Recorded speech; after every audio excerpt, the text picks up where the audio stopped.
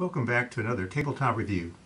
Today we'll look at dry firing myths, facts, and solutions for the 22 Rimfire and centerfire firearms. From time to time I'll be asked why some firearms can be dry fired, yet others should not.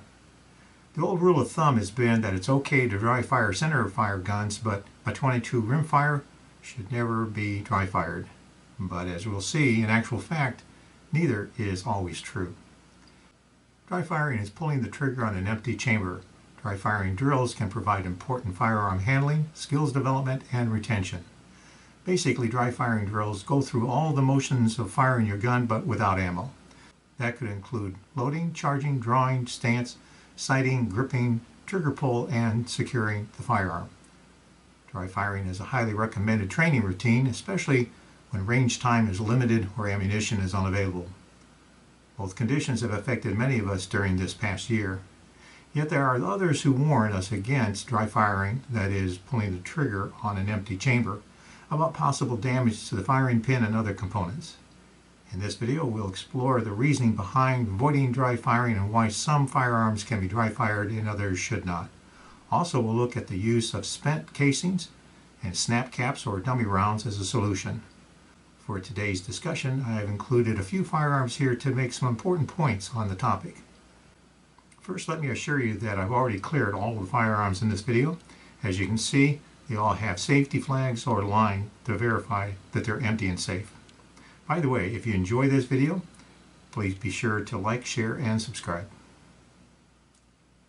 Okay, so many of us have been warned that 22 Rimfire firearms should never be dry fired, right? Well, perhaps it's a good rule of thumb, since in the design of the chamber of the Rimfire rifles and pistols, when the chamber is empty, the striker hits the outside mouth of the chamber instead of the softer brass rim of the cartridge. At risk is the firing pin and, over time, peening of the barrel face. So the old advice of never dry firing a 22 Rimfire firearm is probably good advice. However, with new modern 22 Rimfire guns, many manufacturers have given more attention to the issue, and they've done it by controlling the length of the firing pin so it won't hit the edge of the chamber when dry fired. The result is that the warning may not be as true as it used to be. Today, I'd say check your manual first. If you don't have a manual, you can usually find one for free online. Typically, the manufacturer will provide the answers you're looking for, and sometimes it can be a little surprising. So let's take a look at some popular firearms and see what we can find. We're going to start with Rimfire, and we're going to start with the classic Smith & Wesson Model 22A target pistol here. The advice of Smith & Wesson is no with regards to dry firing this Rimfire pistol. According to Smith & Wesson, the Model 22A should not be dry fired. The action is an older design, so there's probably no surprise there. So we'll go ahead and label that one as a no. Next, we have the modern Smith & Wesson M&P Compact 22. And again, the advice is no. Now that's a little surprising, since this is an M&P, a newer design, and is supposed to be a trainer pistol. Now, based off the 30-year-old Mark Series action design is this popular Ruger Mark IV Tactical 22. And yes, it can be dry fired. However, according to Ruger, a snap cap is strongly recommended for anything more than an occasional dry fire practice. Okay, I don't know about you, but the word strongly recommend and no more than occasional raises my anxiety a little. So we'll kind of change that from an okay to a yes, but. Another popular Rimfire action design is the Browning Buckmark. Here we have the new Vision Plus 22. And according to Browning, yes, dry firing won't damage its newer firearms. Now that's an interesting statement. What Browning's blanket statement of dry firing not damaging newer guns would suggest is that improvements to its firearms due to materials and construction practices over the last years have resulted in lighter and more robust firearms and components. But what we don't know is how new. So can I assume that my 10-year-old Buckmark Hunter is new enough? I assume yes, but I'm not certain. I mean, the Buckmark has only been around since 1985. but was preceded by the Challenger. So are all buck marks okay to dry fire and the Challengers are not? I don't know for sure. I'll need to look into that. And here we have the Walther P22Q. It said that it's safe to dry fire with the safety on. Why? Because in Walther's design solution to dry firing, it's the inclusion of a hammer block safety, which allows for the expected exercise of safe dry firing. This is one reason this gun is considered a great choice as a trainer pistol. Of course, you have to remember to put the safety on. How about revolvers? Well, here's an older design Ruger Single 622. According to Ruger, yes, it's safe to dry fire. That makes sense because, as you see here, there's a transfer bar, not a pin on the hammer. But older 22 revolvers with firing pin hammers in general should probably not be dry fired. But older 22 revolvers with firing pin hammers in general should probably not be dry fired, although there are certainly many reports of revolvers that have been dry fired for decades without damage. Again, check with the manufacturer's recommendations. Now, wrapping up the Rimfire firearms, we have the classic Ruger 1022. And yes, according to Ruger, it's actually safe to dry fire. Now, although the action design may be classic, Ruger says dry firing the company's 1022 rifles will not damage them. In fact, that makes sense because since without the last round bolt hold open device, you will inevitably dry fire on an empty chamber once you run out of ammo.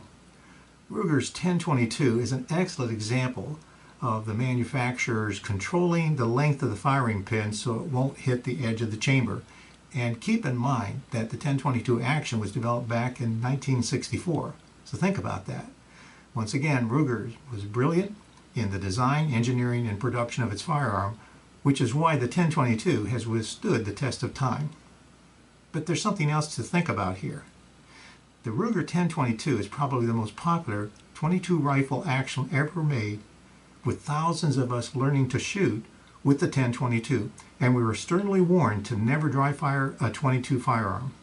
Now just think about all of us who were in fear of damaging our 1022 by dry firing when it was absolute nonsense. Wasn't that a shame? Okay, so what about centerfire firearms? Are they all right to dry fire? Well, usually. But the problem with some centerfire designs is the firing pin travels too far when dropped on an empty chamber.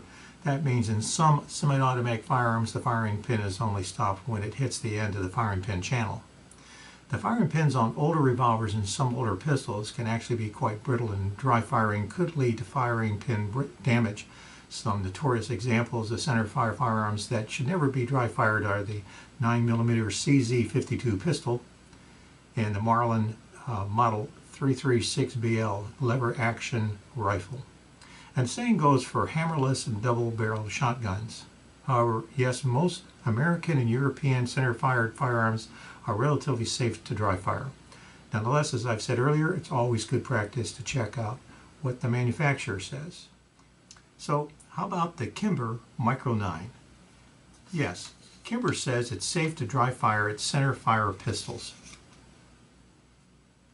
Here's a surprising example, a Beretta 92FS 9mm.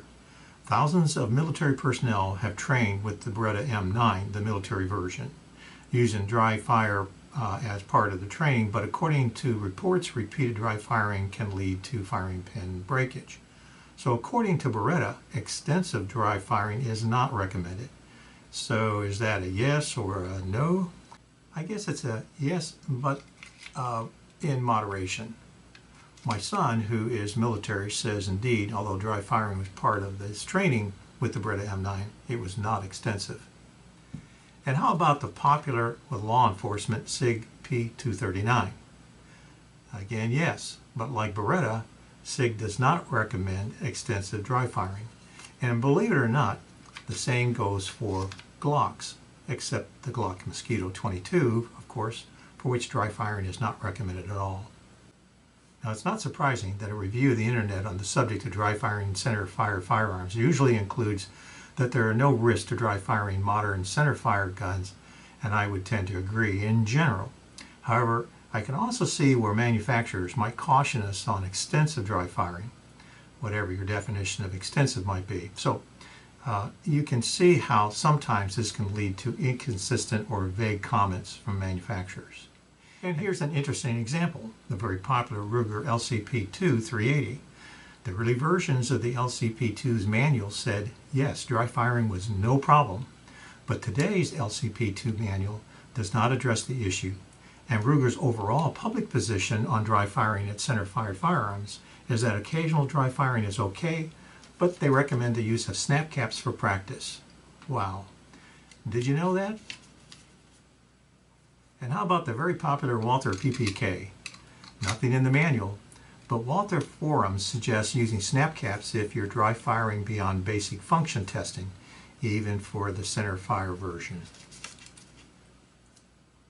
As for revolvers, how about the Smith & Wesson Airweight 38 Special Bodyguard 438, the J-frame revolver? Well, actually, Smith & Wesson says dry firing is fine.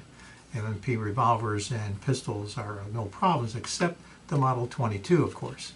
But again, when you look at a little deeper into the issues, you'll find that gun manufacturers today are often suggesting the use of dummy rounds for extensive dry firing.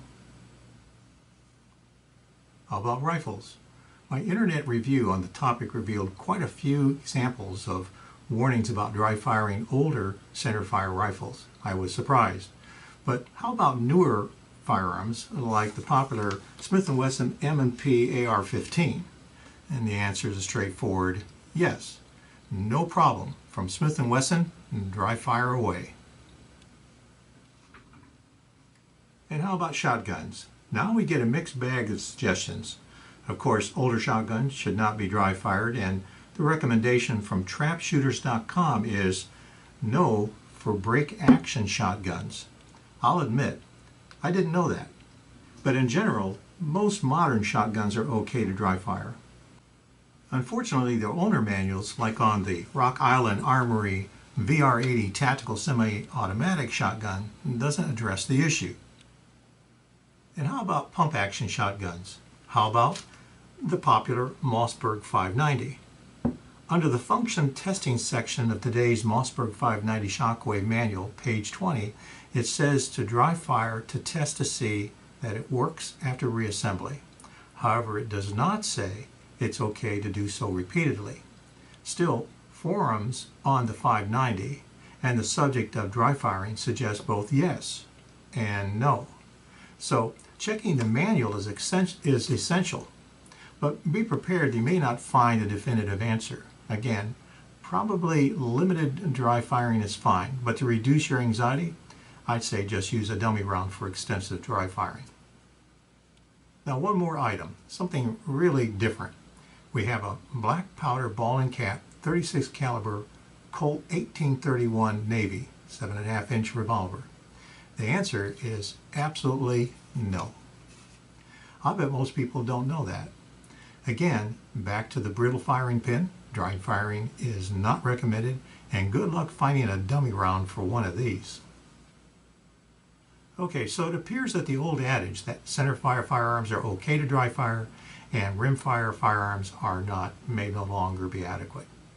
It may be mostly true for centerfire firearms, but it certainly fails to direct us for today's rimfire firearms. And saying all newer 22s are okay doesn't work either. And sometimes even the manufacturers are unclear or inconsistent on the subject of dry firing. And another thing, some would argue that you've invested too much in your firearm to run the risk. They'll point out that most modern firearms from their design were just not intended to be dry fired extensively. When the hammer falls or striker strikes, a firing pin hits something. Hitting a primer is one thing, the impact of hitting a channel, barrel face, or frame is not the same. There's no doubt that modern metallurgy has led to stronger steel, and many manufacturers have tried to design solutions that virtually eliminate problems from dry firing. And aren't the forces involved when firing off a round higher than when we dry fire? Yeah, but still, they would argue, most firearms are basically designed to be fired, not dry fired, certainly not dry fired frequently. So why take the risk? To that point, I have some suggestions. Given that dry firing is a solid training exercise, how can we dry fire without being concerned about damaging our firearm, whether it's a .22, a rimfire, or a centerfire gun? Well, we could follow the advice of the manufacturers like Beretta, Ruger, SIG, and Glock, who basically suggest using snap caps or dummy rounds if extensive dry firing is done. I know what you're thinking, but those cost money. Is there an easier option? Yes. Beretta even said it in the manual for their Model 92FS. Use a spent shell casing. Inserting a spent shell casing into the chamber provides the firing pin a safe surface for impact. There's no real cost involved, and they're probably readily available. This solution works really well for center-fired firearms, especially revolvers. But it also works for rim-fired firearms as well. You're probably retrieving your brass as you prepare to leave the range, so just pop a few of the spent shells into your pocket or range bag. You never know when they could come in handy for dry firing exercise. In my opinion, comparing the cost of dummy rounds or snap caps to the cost of live ammo today, they're cheap. You get only one bang out of live ammo round, but a good center fire snap cap can last for thousands of trigger pulls. I value training, and as such, snap caps provide a way to safely simulate ammo and firearm handling. Beyond my own dry firing training, when I'm training someone new to firearms, I find snap caps or dummy rounds are essential. Snap caps are made of soft metals such as brass or aluminum or polymer. Center fire snap caps provide a rubber or spring-loaded surface for the firing pin impact. They come in all sorts of calibers and run between $10 and $20 a pack. But because they can hold up under thousands of strikes, they can last for a very long time, and they make a good training tool investment. And you don't have to worry about that even after thousands of trigger pulls you might be causing any damage to your firearm. Rimfire snap caps or dummy rounds provide a soft edge for the firing pin. Unfortunately, metal .22 dummy rounds will distort quickly, and you'll only get a few hits, maybe 4 or 5, before they become unusable. The polymer .22 dummy rounds will last a bit longer, but they too will begin to distort and break during use. The good news is that the polymer .22 rounds are really cheap. Every time I purchase a firearm in a new caliber, I'll always pick up a pack of snap caps to practice with. They're relatively inexpensive and are great not only for dry firing, but also, unlike spent casings, can be an invaluable resource for practicing function drills. And I have friends who tell me they store their unloaded firearms with snap caps in the chamber so they can release the spring tension on the striker without dropping on an empty chamber. I don't think that's really necessary, but it can't hurt. Now, before we end today's video, I'd like to remind you that if you haven't already, be sure to like, share, and subscribe down below. And thanks for watching. So to summarize, although generally true, it doesn't appear that we can blindly rely on the old adage that all rimfire firearms should never be dry fired, or that all center fired firearms are okay to dry fire. Usually, if it's a modern firearm, occasional dry firing won't probably hurt anything. However, you should always consult with and follow the manufacturer's recommendations through the gun's manual or the manufacturer's website. And if you're not certain about the answer, or if you have doubts, well, just use a spent shell casing, or better yet, invest in dummy or snap cap rounds and save yourself the anxiety, especially if you intend to do extensive dry firing. Problem solved. Any weapon you carry is better than the one you left at home. Thanks for watching. Hope you'll be back for my next tabletop review. Until next time, stay safe.